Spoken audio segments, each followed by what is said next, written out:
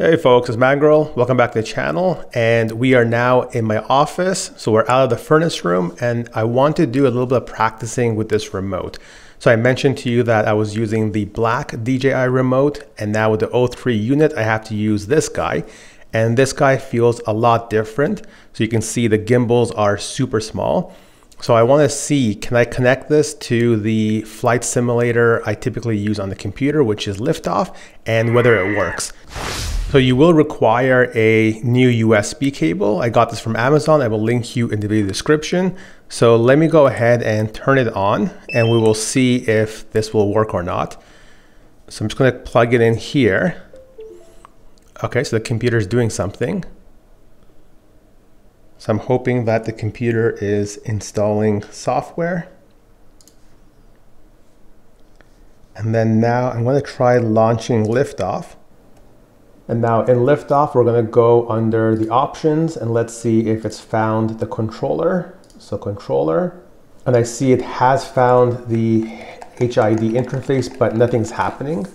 So if I disconnect, okay, so it is detecting the controller, but for some reason it's not doing anything. It's not reacting. So let me try select. No, there's only one option. So again, nothing's happening. Let me go to calibrate. So start calibration, rotate all sticks. Okay, so yeah, now it is picking it up. So I think it's just a calibration issue.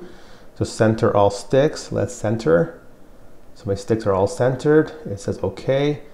Assign axis throttle. So this would be throttle. Center all sticks, center all sticks. Okay. Assign axis pitch. So this is pitch. Center all sticks. Okay. All right, this is a pretty cool little calibration. So center all sticks. And the last one should be yaw. So here's yaw, center all sticks. Oh, it's not centered. There, center all sticks.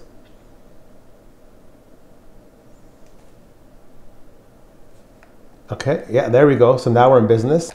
Okay, so it looks like it does work. So let's save it, let's exit, and let's do a quick test and make sure that it does respond correctly in here. So I want to do freestyle play. I haven't flown for 10 months, so bear with me. I'm probably gonna really suck, but let's see what we can do.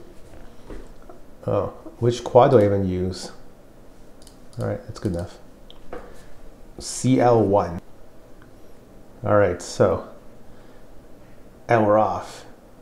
Yeah, this seems to work. Look, I did an aileron roll. Yes. All right, backflip. Okay, so it looks like this. Oh, it's all backwards. How come? Okay, something's wrong. I have to go back through the settings, but my yaw's backwards. All right, I think the main point of this video was, does it actually, ooh, this is all backwards. Does it actually work with the DJI remote? And the answer is yes, it does. You do have to go through that calibration, and it looks like we do have to somehow reverse our yaw pitch, because the pitch, the yaw pitch? No, the yaw's backwards. So I'm going left, it's going right. So definitely something is up there, but just some fine tuning. So there you go. Yes, you can use your DJI controller too with the PC simulator. Yeah, so here's where I went wrong. So I'm going left and you see it's going right. So I think when I did the calibration, it was my fault, my bad. I pushed the remote the wrong way, the stick. So I just need to invert that and now we're all good. All right, so make sure you like, subscribe, comment, and stay tuned for more videos.